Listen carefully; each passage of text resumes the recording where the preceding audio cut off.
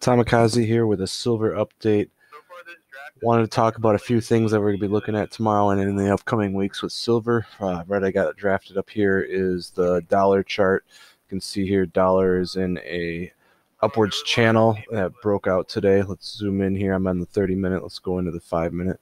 So this is live after hours. We can see um, dollar had a rising wedge here that broke down and has kind of been making a bear flag now. So what we're going to be looking for is it to drop below 93.15 tomorrow, and once it does that, we should see a giant run in silver and gold. So another thing that affects gold or silver is gold, which I also want to look at here. So we can see gold is in a giant uptrend and also has a bear or a bull planet. So it is getting to the tip right here. So we are about to see in the next couple days a make or break moment for both silver and gold. So if gold keeps bouncing off this green line, which what used to be resistance, now support. So we had some breaks below it, but we are looking to reclaim it and break above this downwards channel here. And now let's look at silver.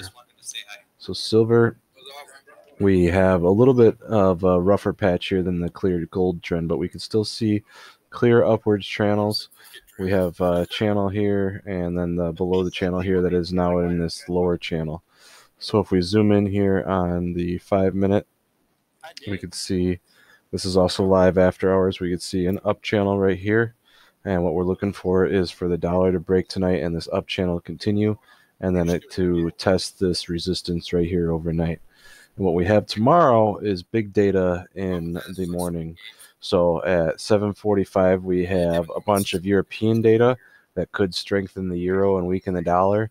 And then right before market open, we have jobless claims, core PPI, and we also have monthly PPI and then crude oil. So all of this will strengthen or weaken the U.S. dollar, and all this will strengthen. So the stronger the euro dollar, the weaker the U.S., and the weaker the U.S., the stronger gold and silver would be. So let's watch this tomorrow, and that will probably make or break where we're going to be going in gold and silver. And so if we get a break above here, then if we break this line on gold, you are going in. So if we reclaim 1960 on gold tonight, we are all in and we are good to go for the rest of the year. Thank you and have a great night.